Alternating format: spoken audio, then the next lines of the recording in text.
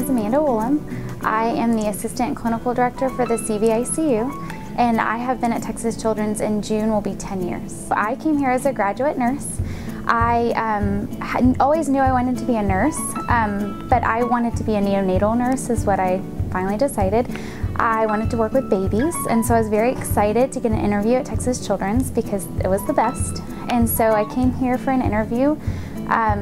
Actually took a long time for me to hear, so I was very nervous, but finally got the news that I was going to be accepted, very excited, and so started as a graduate nurse in the NICU. It's always exciting to talk to graduate nurses, so I always say my advice to them is to really pick something that you feel passionate about. So I think a lot of times they tell you, oh, you should do med-surg, or you should do, the instructors try to lead you to a direction. I always say, pick something that you're passionate about, and so my passion at that time was babies, and so I picked that and I loved it, and I had so much fun and really enjoyed getting to work here and do what I loved every day. And so that's what I always kind of gear them towards, pick something that you love. And so if the heart, so cardiovascular, is that what you love in school? Well, then pick the CVICU. And so that's what I always tell graduate nurses.